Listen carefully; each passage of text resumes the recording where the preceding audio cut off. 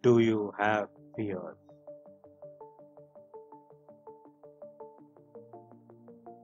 Every one of us have fear. Be a hero always says, I have no fear. Swami Vivekananda.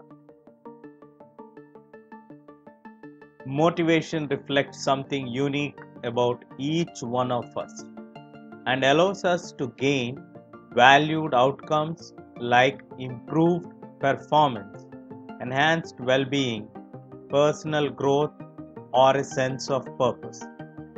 Motivation is a path to change our way of thinking, feeling, and behavior.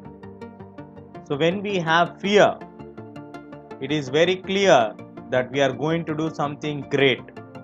You are in a path to achieve something. So don't be afraid about the results. Be conscious about your efforts.